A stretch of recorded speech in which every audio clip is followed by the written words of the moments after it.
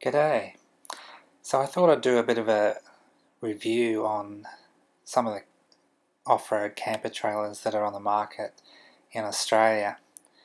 And the reason I thought this might be a good idea is it's really hard to get some unbiased advice about these camper trailers. There are camper trailer magazines, but mostly they don't say anything negative about them. They'll just tell you all the good things, and it's kind of up to you to figure out the bad things. Now, I haven't used all these camper trailers, but I have looked at a lot of them quite carefully. I've looked at the specs and I've thought about it a bit. So, take it with a grain of salt, but perhaps you'll find some interesting advice amongst these. Now, I'm going to look at a wide variety of different kind of camper trailers, but I'm not going to look too closely at what I call the kind of generic camper trailer. And these are the camper trailers such as the one shown here made by Cub. I call them generic because there's many companies who make ones that are very, very similar to each other. Some of them sort of fold back with a hard floor, some of them fold forward with a hard floor, some of them have a soft floor. They've all kind of got the same shape as a low, wide rectangle.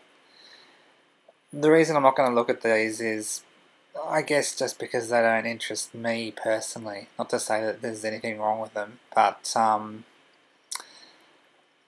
just find the design a bit boring, a bit not very innovative. To me, they seem too long and unwieldy, considering the amount of stuff you can put in them. So they don't appeal to me, but by all means, if you would like one like that, go and compare them yourself. But I'm going to compare camper trailers that are a bit different, a bit more innovative, a bit ones that don't just fit into the same mould. So the first trailer I'm going to talk about is the TVan, made by a company called Trailer. This has been on the market for more than a decade.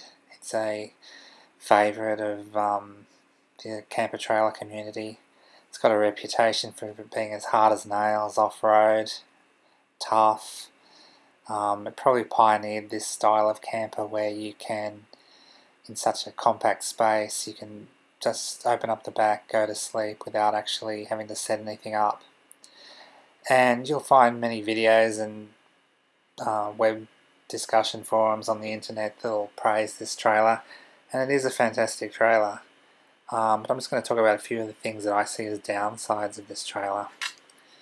So first, the specs. Length is 4.9 meters. Height is 205 centimeters. So that's in terms of its envelope. That's pretty big. That's not far off a UEV 490, which is, most people think of as a much bigger trailer, and it is a bigger trailer. But in terms of the overall envelope, in terms of length and width, it's bigger than it looks. Tear of the top model is 1,075 kilos. These days, camper trailers are required to record their tear as their tear, including all the features put in. So 1,075, that's pretty good considering it's a sort of caravan style camper. But it's getting up there in weight. It's a lot more than some of the more basic campers. The load it can carry is 425 kilos, which is, it's not that much. It's a bit poor. Now, in terms of the style, the original camp TVan trailers back in the beginning didn't have that pod that you can see at the front of the trailer. So that pod is used to keep your fridge in, and there's a bit of extra storage on the other side. And even to this day, that pod is actually an optional extra, which I find kind of amazing. But if you don't order one with the pod, or you don't have one with the pod, then you have to keep your fridge basically behind the bed. So what you'll do is when you set up your trailer, you'll probably take the fridge out and put it on the hard floor, or perhaps you'll crawl over the fridge. So that's kind of not ideal. But if you have the pod, it's better. You've got a proper space for the fridge. But even then, there's not really much storage. There's no storage for food near the kitchen other than the fridge. No space for pots and pans and that sort of thing. So you tend to have to put them in perhaps plastic boxes or something like that behind the bed when you open up the back. So it's kind of not ideal in the storage situation. That's where it's really let down. The other thing about the TVan is the setup. Now you've got the option of just opening the back and jumping into bed without setting up the tent there. And that's obviously very quick. Now if you do set up the tent, it's not as quick as you might think. I mean, you're probably going to take you 10 or 15 minutes to kind of find a flat space and sort of pull out the tent and sort of peg it down all around the edge there. Now, does it take a long time? No, not really. But it can be a bit of a pain. You know, if you're traveling every day, you're kind of going to get tired of it. So, is it the end of the world? No, it's not. But just take into consideration that it's not quite as easy to live with as it first appears. So that's what I see as the two big downsides of this trailer. Lack of storage, both in volume and in weight, in kilogram capacity, as well as a bit of annoyance with the setup of that tent. So the next one I'm looking at here is the Pioneer Mitchell, and this one's a relatively recent model. It's obviously a kind of a copy of the TVan in the basic shape, and the fold-out design is very similar. But if you look carefully at it, what they've actually done is they've taken one of their fairly generic camper vans, the sort of fold-back hard floor type one, and they've modified it. They've put the higher roof on it, put the TVan style back on it, and made it into this quite different design. So from the waist down, it's kind of a traditional looking camper van, but then above there, it's got the roof like a TVan. So specs on this one: 5.3 meters long. So that's really quite long, getting quite long for a camper van now. 205 centimeters high, same height as the TVan. Tear 1330, so much heavier than the TVan, which is 1075. This is a good 250 kilos heavier. Available load 670 kilos, which is much more generous than the TVan. So the good thing about this one compared to the TVan is it's got a lot more storage now, which it would want to since it's a lot more bigger now than the TVan. You've got that little pop-up roof, which I guess makes things slightly less claustrophobic.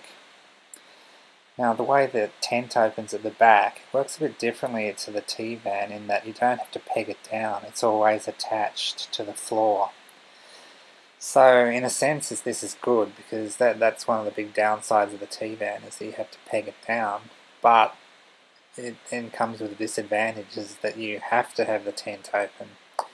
So if you know it's going to rain and you know the canvas is all going to get wet, you don't have the option to leave it folded up. If you want to get into it, you've got to open it all up. There's no choice. So you've got a lot more storage there, you've got more drawers, you've got more pods there to keep your stuff in. It's got a lot more features available. But the thing that kind of makes me uncomfortable about this also is the weight. If you're going to go for a van that has that much weight, I'm not sure, should you move up to something more like the UEV 490, because you're only a couple of hundred kilos short of the UEV 490, and it's going to have a lot more storage and more space. So I'm just a bit uncomfortable about whether that much weight is what I want in a camper van with this many features. And I don't really like the amount of canvas it has, but that's a personal preference. But to me, just a bit too long, a bit too heavy for what it is. But it's a great looking design, so well worth taking a look at.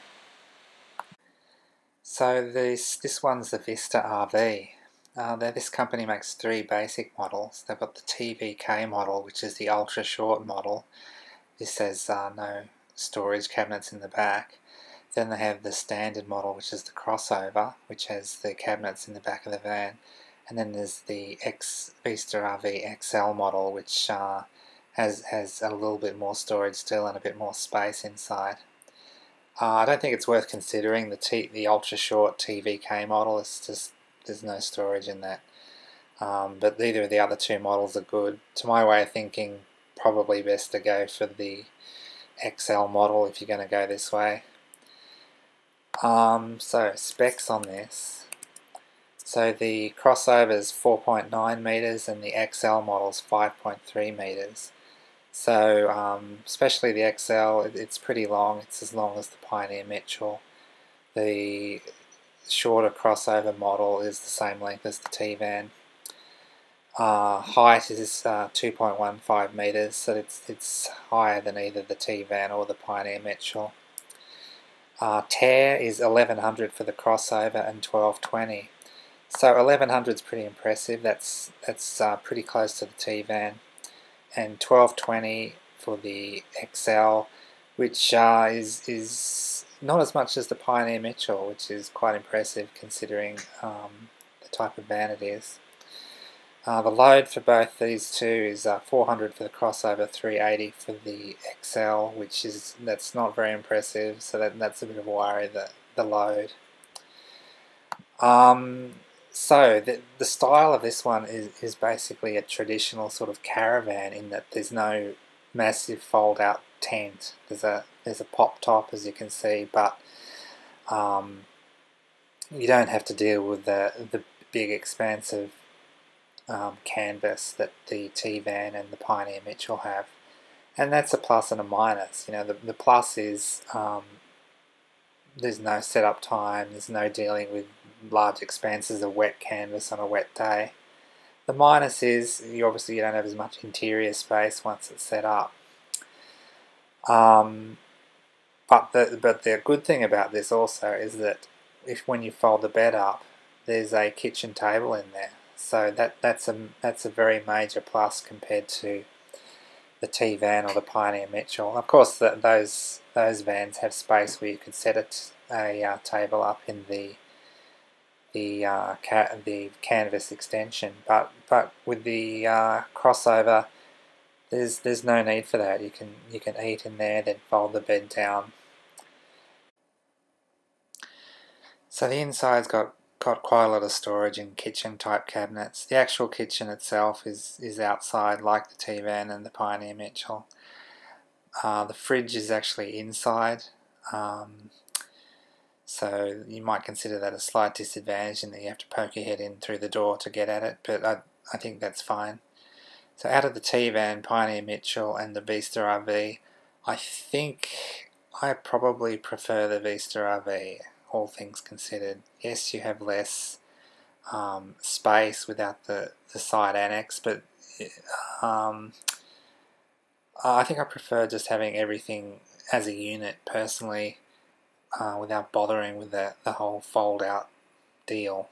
So that's my personal opinion on that. This one is the Travellander GeoConvert, and the reason they call it GeoConvert is they've actually converted a tray back camper, which is a camper that you slide on the back of a ute, into a camper trailer.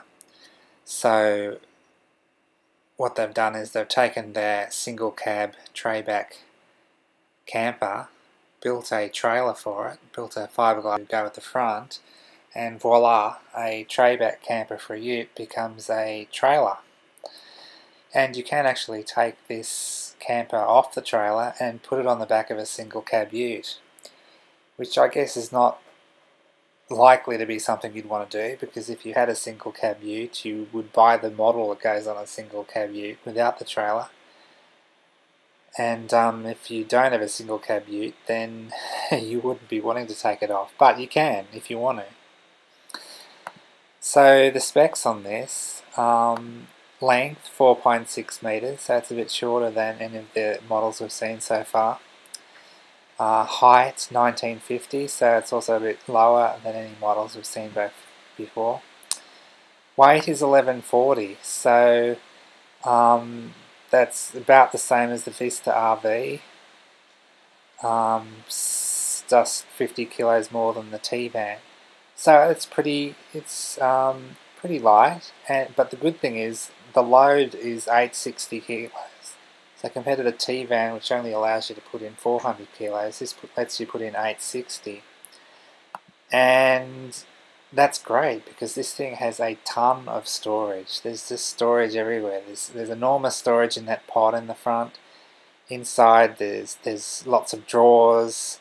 At the back is a kitchen with more storage for food.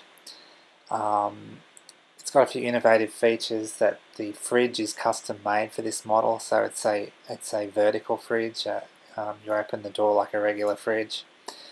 And to save weight, it's got a special metho burner stove rather than the typical gas stove, so that saves a lot of weight. You don't need a gas bottle. The way it opens is quite unique. So it's actually got an electric motor and a remote control. So when you stop the car, you press your little remote control and some whirring, wait 10 seconds, and the whole thing is set up, which is quite amazing. I'm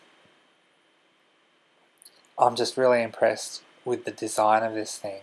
I love the fact that when it's all closed up, it's just a solid cube of camper. There's just pure storage, and yet when you open it up, you've got quite a large hard floor, quite a lot of area to live in, and there's a small shower annex you can attach to the side, which means that when you actually have a shower, you can get out of the shower and step straight onto the hard floor, no wandering around through the dirt. So everything's really, really well designed. It's hard for me to really pick any real flaw with this. Its physical dimensions are smaller than most of the camper vans. It's lighter than almost all the camper vans. More storage, more space. It's hard to really think of a downside. Probably the only downside I can see is, unlike the Vista RV, you do have a lot of canvas there, which, if it's raining, that can be a bit of a pain. You've got to fold it away with water on it. And perhaps the vague feeling that it's sort of over-engineered with the whole electric opening thing. But you can open it without the electrics if it were to break down. But yeah, really, really hard to think of too many downsides to this. Really love the model. If I was going to buy a camper trailer, this might be at the top of my list. I'm not sure.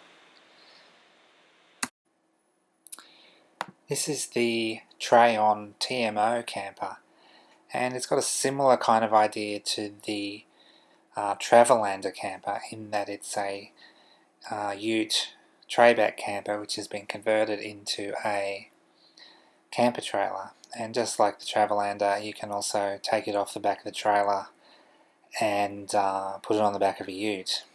Unlike the Travellander, which was a single cab camper trailer, this is actually a single cab / king cab, so you can fit it on it's a bit smaller in that you can fit it on a king cab.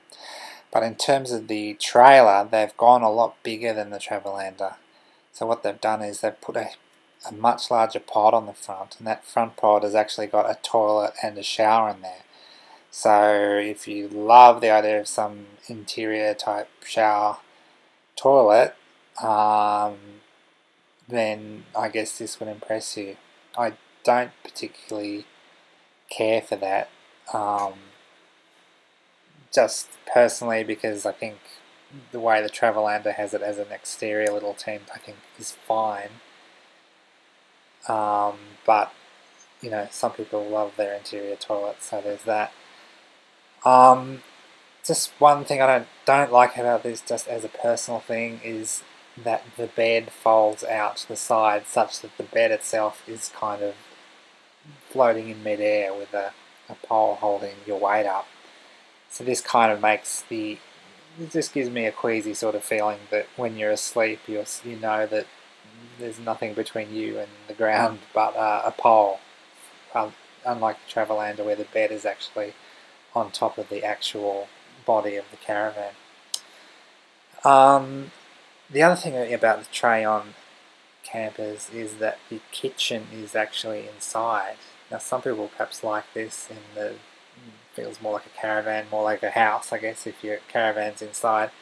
But myself, I don't really like that because, you know, there's more of a tendency for smells to get into the caravan. And plus, you know, if you drop anything, if you make a bit of a mess, it doesn't just fall on the ground, it falls inside the camper van, so you've got to clean it up. But apart from that, the Trayon campers are very well regarded. Lots of people love the Trayon campers. Sorry, I should have given you the specs on this one. So the weight of the TMO trailer is, sorry, the length is 5,500. So this is the longest camper so far. So that's very long. Height is 2180. So that's also the highest one we've seen so far. Weight 1,300 kilos. So that's almost the heaviest one, nearly as heavy as the Pioneer Mitchell. Load ability is 700 kilos, which is pretty good. That's quite impressive. So this is a very big trailer, mainly because they've put that pod on with a shower and toilet. So lots of people are going to love this one because the interior shower and toilet, interior kitchen. Not my style. I don't like some of those details I've just pointed out, but lots of people are going to love this. So yeah. In a future video, I will, by the way, give a comparison of the various Ute Trayback campers and talk about the Trayon Travellander in that context. This is the Patriot camper. They've got two models, the X1 and the X2, the X1 being the larger one. I love the design of these campers, they're so compact. The X2 especially is just so small and tight. They've got a really short drawbar length, which means they don't make your vehicle very long. Just a solid cube of camper, basically. Amazing how much storage they've got in, amazing how much features they put into them. Very, very innovative. Specs on this, so for the X1, length is, and I think this is the length with the long drawbar. You will need the long drawbar if you're going to have something like a Toyota Prado with a large barn door open at the back. If you want to be able to open it and not hit the camp, you'll need the long drawbar. So the Patriot X1 length is 3.3 meters. That's so short, by far the shortest of any camper van you'll find. Height 1900, fairly small. Tear 865, so much lighter than even the TVan. So that's 250 kilos lighter than the TVan. Load 735, that's huge load ability. Patriot X2, 3 meters long, 1.9 high, same height. Weight, tear, only 700 kilos, such a lightweight, and load ability can hold 500 kilos. So, but both of these ones got a lot of storage, a lot of load carrying capacity for such a small camper van. The X2 has the option of a rooftop tent instead of the built-in tent. So by default, both these campers have a custom designed tent, which is a soft floor camper. And here is what I feel is the big disadvantage of these campers, is it's a soft floor camper. Now, they're fairly easy to set up soft floor campers. They're a really good design. It just sort of flips over and flips down, so they've done a really good job in making it easy, but at the end of the day, it's quite a lot of money to pay for a soft floor camper. So, soft floor campers, they get a lot of dirt on the floor. When it's wet, it's pain because, the canvas is wet. It's wet on the bottom side where it's touching the ground. So this is, I think, where it falls down as a concept for me. Now the X2 actually has the option of, instead of having the normal tent, you can have a rooftop tent. And I kind of like this idea because the rooftop tent won't actually touch the ground, so you just crawl up in there and because you're not touching the ground, it won't be quite as painful to pack away. If you can survive the thought of a soft floor tent, then just a fantastic camper. But at the end of the day, soft floor tent, to put it away, you're probably talking 10, 15 plus minutes. By the time get it all done, pegged out and so forth. And the pack away is always harder than the put up.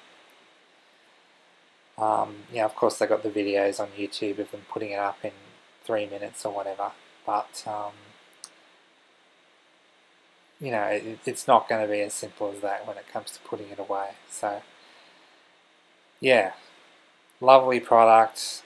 Not sure I want to be in the soft floor camp business. That's all. Now the Patriot campers are Australian made. It has some competitors, mostly South African ones. This is the Mission trailer.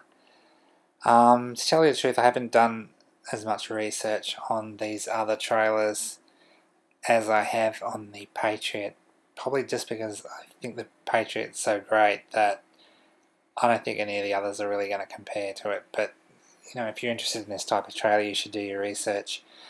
This Mission trailer, it looks fine. It looks like a good trailer. I know someone who's owned one. Doesn't look as cleverly designed to me. I mean, it looks fine, looks perfectly adequate, but just doesn't look as nicely designed as the Patriot. Specs on the Mission trailer: 3.5 meters long, so still pretty short, 1900 high. Tear is 790, so that's in between the X1 and X2 Patriots, and load is a very respectable 710 kilos. So nothing wrong with the specs. Specs look great. You should look into it if you're interested in this type of trailer. I believe the price is not too bad on this one. This one here is the Conqueror UEV 310. Again, looks perfectly adequate, but doesn't impress me as much as the Patriot. Specs on this is 3700 long, so a bit longer than the Patriot, a bit shorter than some of the other vans we've seen here. 1600 high, so it's quite low. Tear 700, very lightweight. Load 700, which is good. So specs look fine. Doesn't particularly impress me in its design. Another similar model, Conqueror UEV 345. Very similar specs as the 310. Very similar model. Then here we've got the Conqueror UEV 390. This is a more up-spec version of the same design. Looks a lot more luxurious, a lot more features.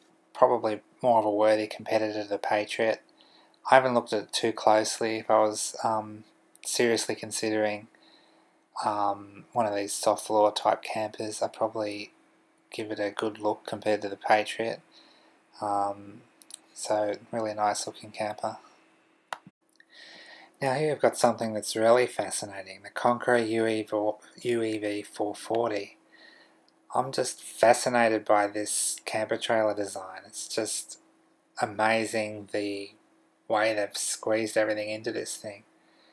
It's kind of like a caravan in that you sleep inside, but it's so small, it's so compact. So the specs on this, 4.4 meters long. So apart from the soft floor type camper like the Patriot, this is probably the shortest caravan type one we've seen.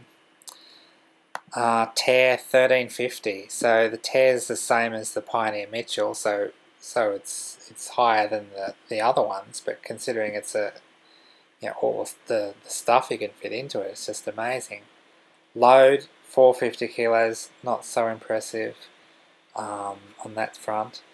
But the amazing thing about this thing is this will actually sleep 4 people. So this is the first camper trailer I've seen so far that can properly sleep 4 people. Now, of course, you can sleep extra people in, say, the TVan by setting up some beds on the hard floor area. You can set up extra beds with the Patriot by putting on the extension tent or even just sleeping on the soft floor. But this is the first one that inside the actual camper you can sleep 4 people. So that is just amazing in such a small camper. So if you have a need, if you've got kids, if you've got to sleep more than 2 people, then this would be one that I would be seriously considering.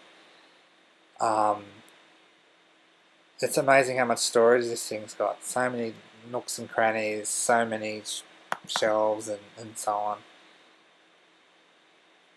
I'm just fascinated by the design of this thing. I just love it. But there are some big downsides. First big downside is it's quite claustrophobic in there. Okay, so all the space for both beds comes from folding out little side flaps and extension bits. But even so, once you get in there, there's just a tiny little walkway. So if you're at all claustrophobic, then this might not be the one for you. The other thing is, okay, you got all these little fold out bits. You got a fold out top, you got a pop top, you got a fold out at the front, you got a fold out at the side. Once you've folded them out, you've got to prop them up with some sort of what do you call it, tent peg sort of thing, not tent peg, tent pole sort of things that keeps them open. There's a bit more setup to it than you think. It's not just a matter of hopping in the back. Well, actually, you can sleep in there without folding any of the bits out. Actually, if you're only sleeping 2 people, you could actually not fold any of the bits out.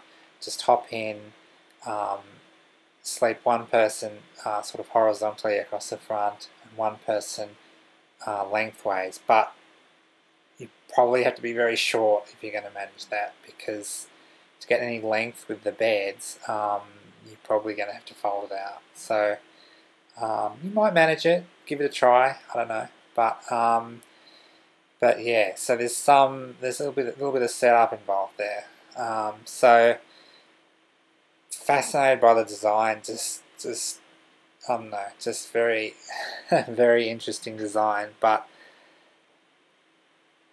perhaps a little over-engineered, perhaps a bit too many flaps, a bit too many fold-out bits to really make me want to buy it, but it's interesting. And this one here is the Conqueror UEV 490, so this is kind of a bigger version of the 440. So this one, we're starting to get some serious size here. So 4.9 meters long, 2.4 meters high, so getting quite high now. Tear is 1550, so this is by far the heaviest one we've looked at so far by you know, it's a couple hundred kilos more than the 440. It's you know, a couple hundred kilos more than the Pioneer Mitchell, so getting pretty heavy now. And I believe the load on you can put on this is only 400 kilos, so that's not very impressive in terms of ability to load it up.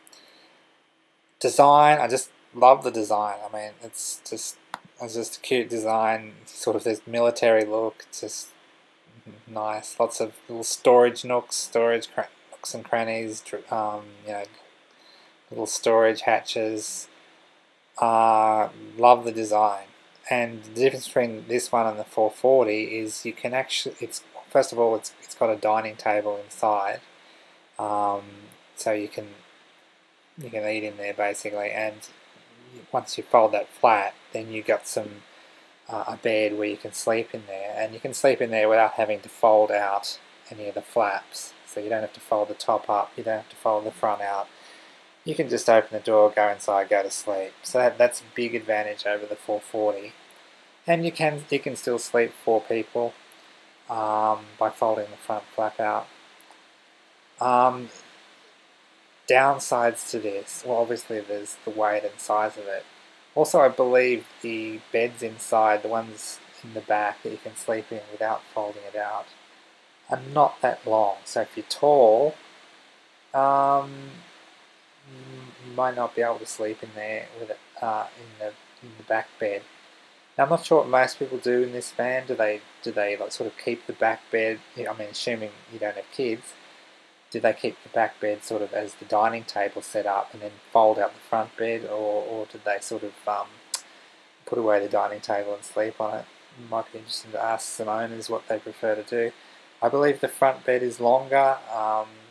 You don't have to have your toes sticking out as far. It's a bigger bed, but it's got to be folded out. So lots to love about this design, but the size, the weight, yeah, just not sure I would want to go that big, heavy in a camper trailer. I personally would prefer to stick to something a bit more compact, but yeah, I mean, if you were going on a long trip, wanted a bit more luxuries, yeah, worth considering. This one here is the Echo Kavango, which is basically a clone of the Conqueror UEV 490. Same layout, 4-person sleeper, bed and table in the back, another fold-out bed in the front. Basically everything's very similar to UEV 490. But from what I can tell in my research, it seems to be a better model than the UEV 490. For one thing, it's kind of more compact. It's only 207 centimeters high compared to 240 centimeters high. So it's a good 23 centimeters lower, which is good for fuel economy, being a bit smaller. Weight is 1380, so it's a good 170 kilos lighter. Yeah, and from what I hear, the inside bed is a bit longer if you're tall. So if you're interested in this kind of full-size caravan type thing, well, not full-size caravan, but larger camper trailer, let's say. Yeah, I think it might be better than the Conquerors. Well worth looking into that one. And when you're getting into this weight, I'm wondering, is it better to go with something like this, or is it better going for the Vista RV that we saw earlier in the video? Difficult choice. I mean, if you've got to sleep 4 people, then you've got to go with either the Echo Kavango or the UEV 490. If you don't need to sleep 4 people, yeah, I think I'd probably prefer the Vista RV XL. I mean, it's a bit lighter. I think kind of the storage is probably a bit better laid out. Plus it's Australian made. Yeah, it would be a difficult decision. I think I'd go with the Vista RV unless you need to sleep the 4 people, but yeah, would have to look into that more. This is the Ultimate Explorer. It's a very compact and light little unit, only 4250 long, 1800 high, and weighs only 850 kilos, so impressively light, made of fiberglass. I've seen it in real life. It seems to be a very solid looking unit. Impressively, while the bed folds out sideways, it doesn't need any supports to hold it up, which is quite impressive how strong it is to be able to do that. I didn't jump into it to see what happens if you sort of jump up and down in the bedroom area, so that's a bit of a worry. But yeah, so it seems good. Amazing amount of space inside, considering what a small van it is. But I've got a very big issue with this camper van, which is that you can't get to the kitchen without unfolding the entire van. So if you stop by the side of the road, want to make a sandwich, well, you're going to have to open up the entire camper van to make a sandwich. So even though I'm very impressed by this camper van, no, I wouldn't be buying it, I'm afraid. So this is the Drifta 7. So Drifta's an Australian company. They make a ton of very innovative and interesting products associated with camping and four-wheel driving and that sort of thing. And this is one of their top camper models. The Drifta stuff's very innovative. This model doesn't really appeal to me for a couple of reasons. One is it doesn't seem that space efficient to me. There's seems to be a lot of wasted space in the shape of the camper, and also I don't know, it just sort of seems over-engineered. There's some electrical device which makes those 4 poles on the corners jack up a little bit higher, maybe 15 centimeters higher, just so that when you fold out the awning you can have a little bit more headroom. So that's clever. Seems a lot of effort to go to just for a tiny bit more headroom. And it's kind of like a rooftop tent type setup. Seems like a lot of over-engineering just for a camper trailer with a rooftop tent, but yeah, I mean, it's clever, it's interesting, but I don't think it's for me. So the specs on it is 4190 long, height 2010, and weight 690. Load is 660. So thing in its favour is very, very light, 690. Load at 660 is fairly impressive. So on that score, it's a winner. So stepping up to something quite big now, we've got the Kimberley Caravan with a K. This isn't probably my style in that you're starting to get up into the heavier weights, which doesn't personally interest me. But to give them credit, this is only 130 kilos more than the UEV 490 from Conqueror. So, you're only a little bit more than the UEV 490, and you're getting something quite amazing, really. Length 5190, so pretty long. Height 2275, pretty high. But considering what it is, you're basically getting something which is virtually like a full-size caravan, and without any canvas. So the entire top pops up, the back pops out for your bed, and it's virtually like carrying like a full-size caravan. You've got a full kitchen interior. So if you're kind of struggling about whether to get a real caravan or a camper trailer, this might be an interesting compromise. Personally, it seems kind of over-engineered. I don't personally like things that have a feel of being sort of over-engineered, but I I got to hand it to them. It's an interesting design. It's amazing what it does. Yeah.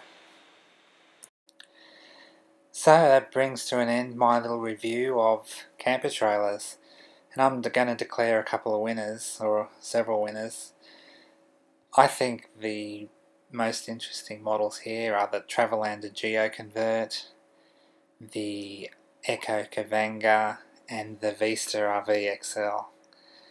If I were in the market for a camper trailer, those would be the three which I'd be looking at more closely. If you have to sleep 4 people, it's got to be the Echo Kavango.